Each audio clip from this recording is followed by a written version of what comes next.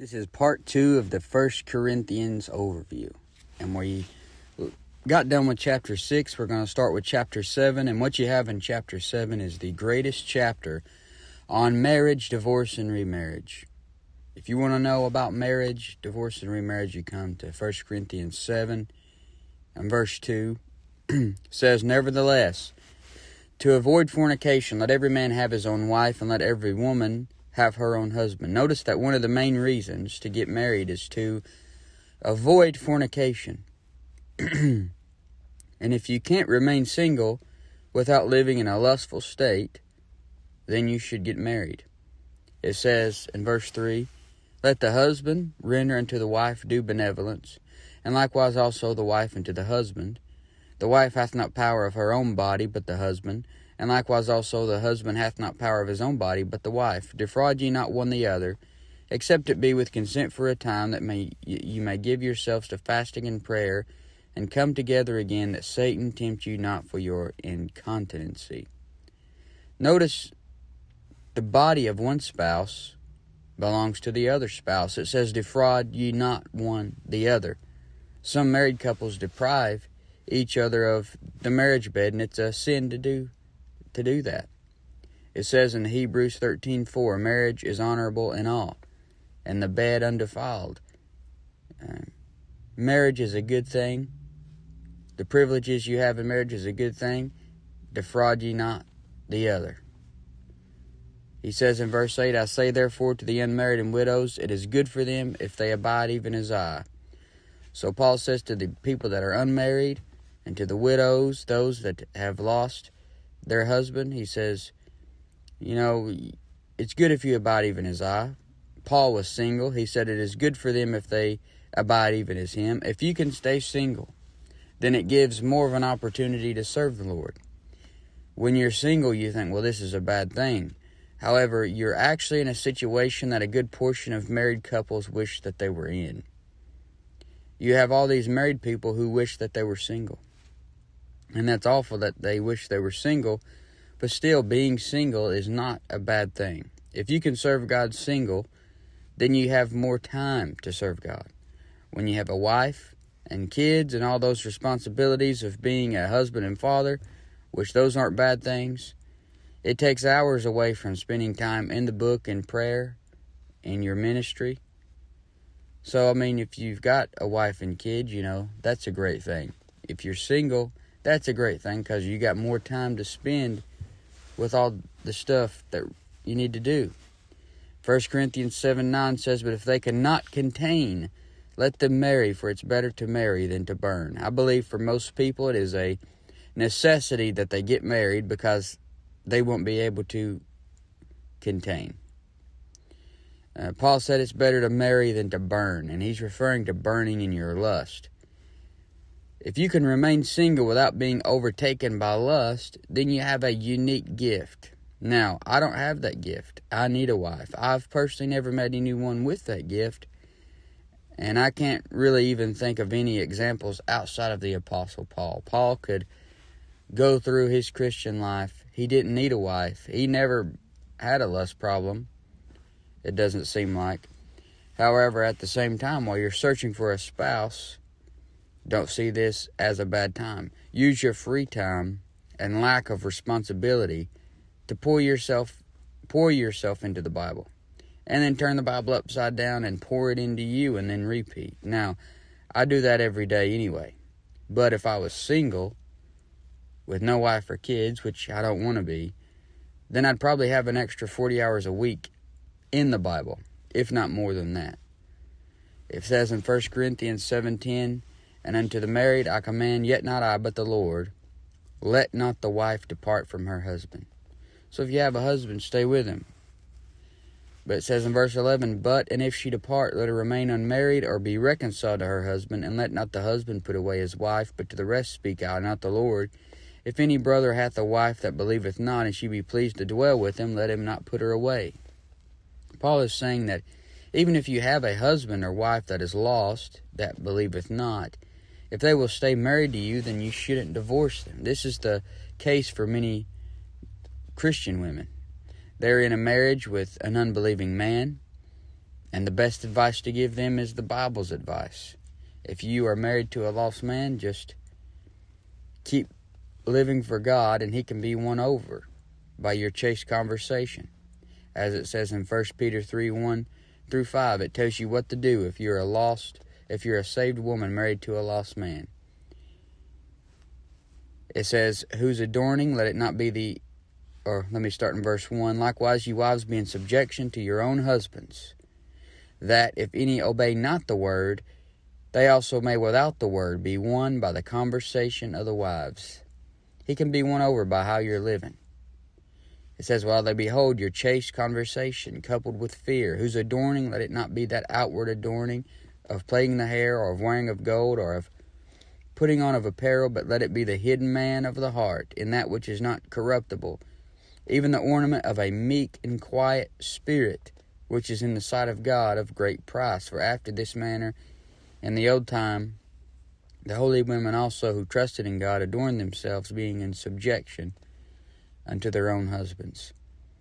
So just keep serving God, being good to your husband, even though he doesn't deserve it, and maybe you can win him over. The lost husband can be won over by the way of life of the saved wife. And it says in 1 Corinthians 7:13-14, and the woman which hath an husband that believeth not, and if he be pleased to dwell with her, let her not leave him. For the unbelieving husband is sanctified by the wife, and the unbelieving wife is sanctified by the husband. Else were your children unclean, but now are they holy. So for the sake of the saved spouse, God honors the marriage, and the children that come from the marriage are sanctified as well. And this is not meaning they're saved. I mean, you're not saved because one of your parents are saved. A man isn't saved just because his wife is saved. God honors the marriage for the sake of the saved person, and honors the children for the sake of the saved spouse. And you should take comfort in that if you're a saved person, married to a lost person. Just like it said in that verse in Hebrews, marriage is honorable in all, and the bed undefiled. So if you're saved and he's lost, God honors the marriage for your sake. In 1 Corinthians 7:15, but if the unbelieving depart, let him depart. A brother or sister is not under bondage in such cases, but God hath called us to peace. So if your spouse departs, then you're no longer in bondage to them, and you're free to remarry. If your spouse just ups and leaves you, I mean, you don't have to be in bondage the rest of your life. It wouldn't be a sin for you to remarry. There was nothing wrong you did. They're the one that left. Notice it says, if the unbeliever departs. So the question arises, what if a believing spouse departs? Are you in bondage and just have to remain single? Or have to go without a spouse? Well, if you try every way to reconcile and they won't, then you can count them as an unbeliever. Just like in Matthew 18:15-17, it says, moreover, if thy brother shall trespass against thee, go and tell him his fault between thee and him alone. If he shall hear thee, thou hast gained thy brother. But if he will not hear thee, then take with thee one or two more, that in the mouth of 2 or 3 witnesses every word may be established. And if he shall neglect to hear thee, hear them, tell it unto the church. But if he neglect to hear the church, let him be unto thee as an heathen man and a publican. If he neglects to hear anybody out, let him be unto thee as a heathen man and a publican.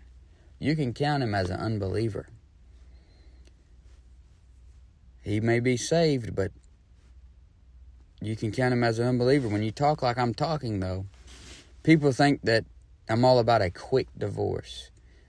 It's not that. I just believe that God understands that this happens, and He's not going to force you to just remain single the rest of your life because your spouse left you and it wasn't your fault.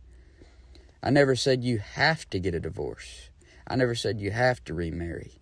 Even if your spouse cheats on you, you can still stick it out. People have, and they do many times, stick it out and remain married to that person. I'm saying that there are 3 occasions where the Bible says it's okay to divorce and remarry. I mean, if your spouse commits fornication, you're free to be divorced and remarried, and there's no sin on your part. I'm not saying you have to. I'm not saying that I would. I'm saying that in Matthew 5:32, that's what it says. If your spouse deserts you, and 1 Corinthians 7:15, if they depart, you're not under bondage in such cases. And obviously, if they die, you're loosed from them, and it's not wrong to remarry. Everybody believes that one. But you have a lot of preachers who believe that if a woman leaves a husband against his will, that he must stay single until the woman dies. So say you're 20 years old, your wife just finds another man, leaves you tomorrow. They say you got to remain single until that woman dies. So even if he's 20 years old, imagine having to stay single for 60 years or better because your wife left you or left you for another man. And when you tell someone that you have to remain single until your spouse dies, all you're doing is binding heavy burdens that are grievous to be borne. It's very pharisaical. It's like in Matthew 23:4, it says, "For they bind heavy burdens and grievous to be borne, and lay them on men's shoulders, but they themselves will not move them with one of their fingers."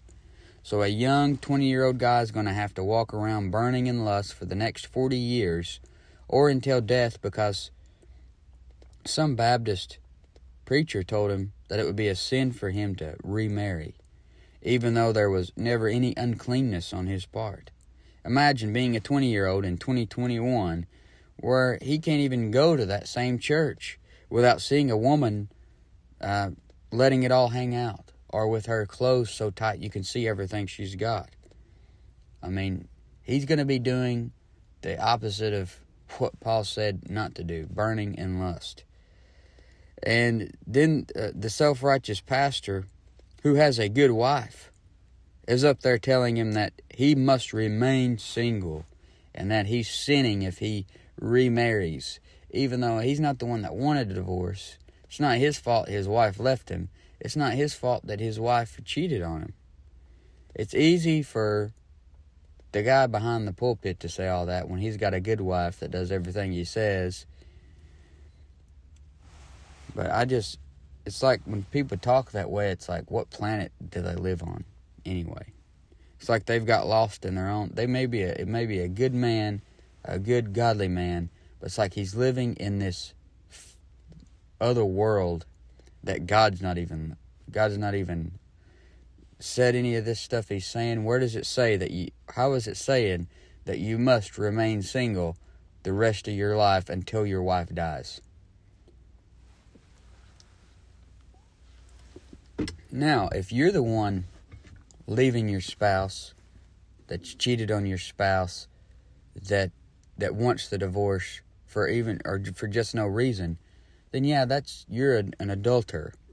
But the person who's been doing what they're supposed to do has been married to this person. They've been faithful. They're not wanting a divorce. They're not leaving. That person did nothing wrong. And when you tell them that they have to remain single the rest of their life, it's like you're telling them that they did wrong, when it was their spouse that did wrong. 1 Corinthians 7:27, "Art thou bound unto a wife? Seek not to be loosed. Art thou loosed from a wife? Seek not a wife." So if you're bound as in married, then don't seek to be unmarried. If you're loosed from a wife, don't seek a wife. If you are divorced, then say you're in a situation where you are divorced. Maybe your wife divorced you or something. Just stay single if you can. Maybe you can't, but if you can, stay single. You'll have more time to serve God. 1 Corinthians 7:28, "But and if thou marry, thou hast not sinned." You see, if you're loosed, then you can remarry, and you've not sinned. "And if a virgin marry, she hath not sinned. Nevertheless, such shall have trouble in the flesh. But I spare you." So if divorce has hit your life for scriptural reasons, such as they stepped out on you, they deserted you, or they died, then if you do remarry, you haven't sinned, but you will have trouble in the flesh. It says in verse 39, the wife is bound by the law as long as her husband liveth, but if her husband be dead, she is at liberty to be married to whom she will, only in the Lord. Notice that phrase, only in the Lord. It should be a priority to marry a saved person. I understand that maybe they tricked you. Somebody could trick you. Maybe you weren't saved yourself when you got married. Maybe you weren't right with God. Maybe you were saved but not right with God when you got married. You end up marrying a lost person. Maybe you ended up falling in love with the lost person. I understand it's a very common thing for a woman to be married to a lost man. And I gave you the Bible advice for what you should do in that situation. And I understand completely that it happens. But for those who aren't in that situation, make it a priority to marry a Christian who acts like a Christian. Now, chapter 8. You got food offered to idols and not making your brother to offend is what this chapter is going to be about. In 1 Corinthians 8:1 it says, now as touching things offered unto idols, we know that we all have knowledge. Knowledge puffeth up, but charity edifieth. Notice that knowledge puffs you up. A man can get puffed up in his knowledge, meaning he can start to get full of himself because of how much he knows. It is actually charity that edifies. I mean, you can give people everything in your brain and transfer all your knowledge to them, but if you don't have charity when you do it, then it's not edifying. People aren't so much concerned with how much you know, how much you can tell them. They're concerned with how much do you care about them. The average person that comes into a church isn't concerned with how much Bible you know. They're concerned with, did you shake their hand? Did you ask about their sick loved one? Did you seem like you love them as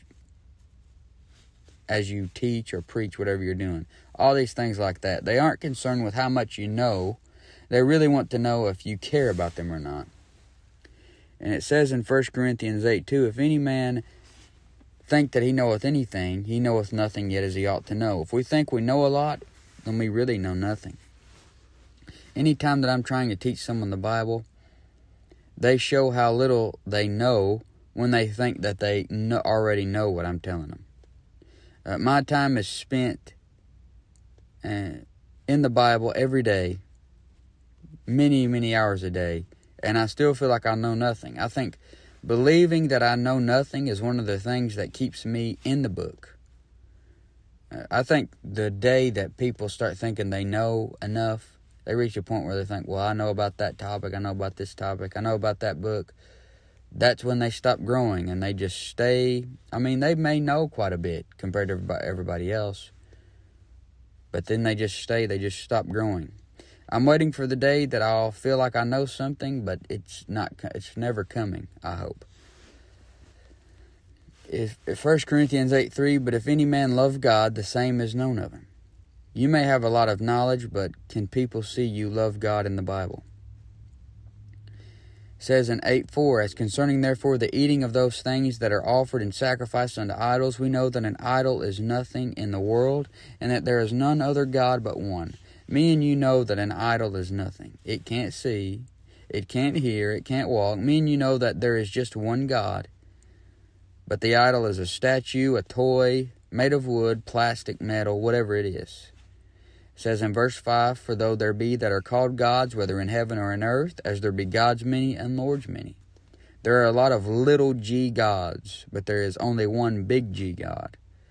But to us there is but one God, the Father, of whom are all things, and we in him, and one Lord Jesus Christ, by whom are all things, and we by him.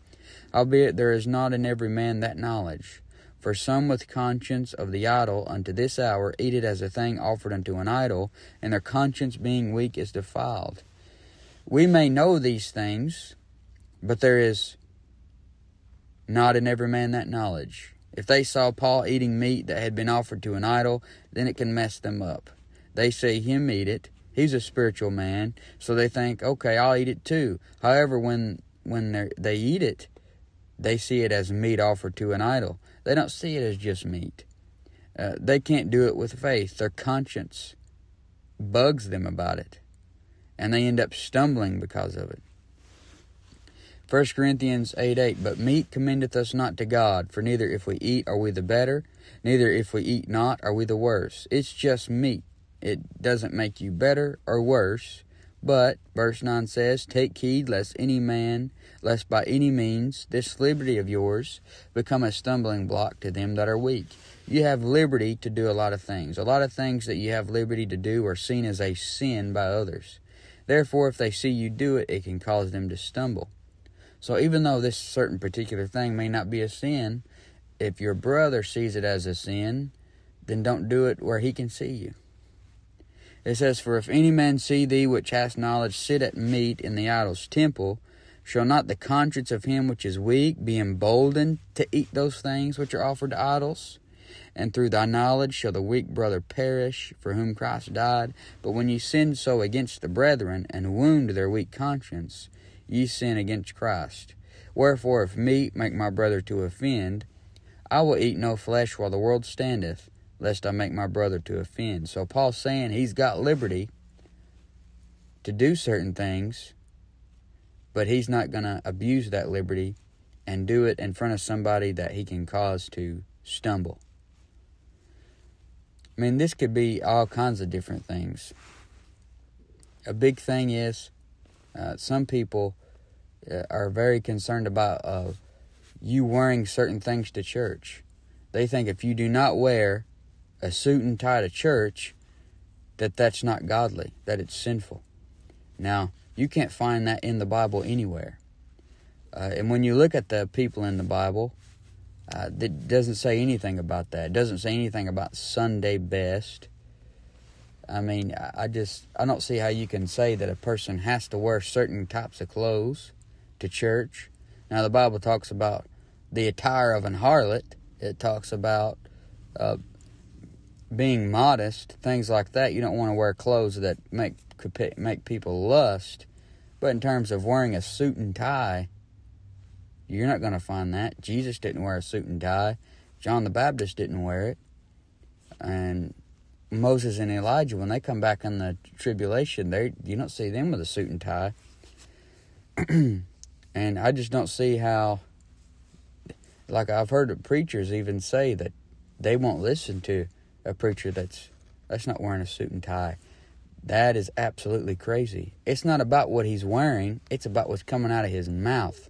What's the message he's got? What Bible is he using? Is he using the words of God or no? There's some preachers that would rather listen to a man use an NIV if he's got a suit and tie on than they would a guy who's got a polo shirt on using the King James with the right message. You see, when you start being like that, you're getting into tradition stuff. Now, there's nothing wrong with wearing a suit and tie. It's just you can't force everybody to do that when it's not in the Bible. That's your own personal conviction. But at the same time, say that a pastor invited you to preach at his church, and he's big on the suit and tie stuff. Just go ahead and wear it. I mean, he was nice enough to have you come preach there, and he thinks it's wrong to not wear a suit and tie when you're behind the pulpit. Just wear it so you don't make your brother to offend. Or I know some people are against men wearing shorts because they say that's showing your nakedness.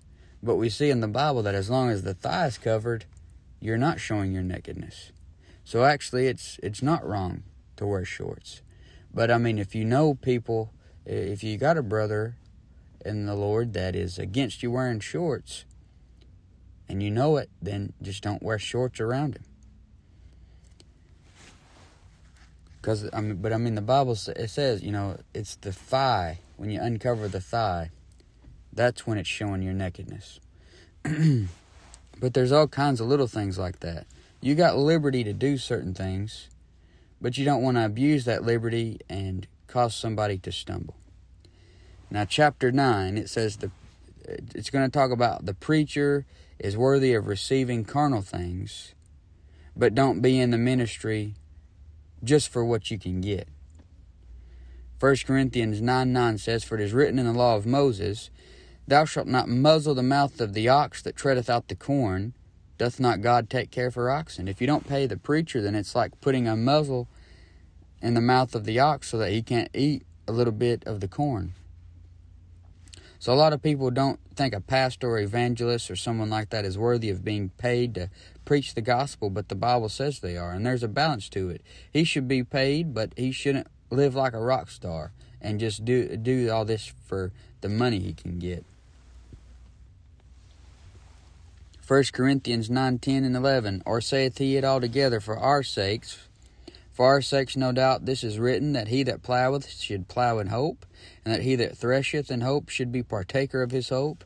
If we have sown unto you spiritual things, is it a great thing if we shall reap your carnal things? Paul is saying that if he's given you these spiritual things, he's preached the gospel to you, given you the mysteries and so on, then isn't that worthy of reaping their carnal things? That is, they should give him some material things to help him just continue to get by in this life in exchange for his preaching and the spiritual things he's given them. It says, If others be partakers of this power over you, are not we rather? Nevertheless, we have not used this power, but suffer all things, lest we should hinder the gospel of Christ. Paul has the power to demand material things for ministering to them spiritually, but he says he hasn't used this power, but suffers all things, because he doesn't want them to think that he's in it for the money. So he suffers not having certain things that would help him just continue to live here in this life. He says, Do you not know that they which minister about holy things live of the things of the temple, and they which wait at the altar are partakers with the altar? Even so hath the Lord ordained that they which preach the gospel should live of the gospel. So it's good and right to pay the preacher, but a preacher shouldn't just preach because he wants to get paid. Know ye not that they which run in a race run all, this is 9:24, but one receiveth the prize, so run that you may obtain. The Christian life is like running a race, so run if you want to obtain. And every man that striveth for the mastery is temperate in all things. No, they do it to obtain a corruptible crown, but we an incorruptible. So the athletes work hard, they train, and everything else to obtain corruptible crowns. They work to obtain corruptible rings and trophies. We work to obtain crowns that can't corrupt. If I ever earn a crown at the judgment seat of Christ, then it won't corrupt, and it cannot be stolen. Paul says in 9:26, I therefore so run, not as uncertainly, so fight I, not as one that beateth the air. So Paul fights, but not as one that beateth the air. He isn't getting in physical fights like a boxer. He's getting in spiritual battles. And he says, But I keep under my body and bring it into subjection, lest that by any means when I have preached to others, I myself should be a castaway. Paul brings his body into subjection. He doesn't live under the control of things like alcohol or cigarettes or food or anything like that. His body was in subjection to him. In chapter 10, Paul talks about the importance of Old Testament examples and pictures. He says in verse 1, Moreover, brethren, I would not that ye should be ignorant, how that all our fathers were under the cloud, and all passed through the sea, and were all baptized unto Moses in the cloud and in the sea. So he doesn't want you to be ignorant of the things in the Old Testament. Notice the Red Sea crossing here. That's what this is referring to, is called a baptism.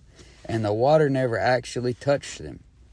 So this is proof that not all baptisms in the Bible have to do with water. It says in verse 3 and 4, And did all eat the same spiritual meat, and did all drink the same spiritual drink, for they drink of that spiritual rock that followed them, and that rock was Christ. The things and stories you read in the Old Testament are pictures of something in the New Testament. And that rock that water sprang forth from was a picture of the rock, Jesus Christ. You see, it's all a picture of something in the New Testament. And we learn from the examples and pictures that we read back there. It says in verse 5, But with many of them God was not well pleased, for they were overthrown in the wilderness. Now these things were our examples, to the intent we should not lust after evil things, as they also lusted. So those things back there are our examples.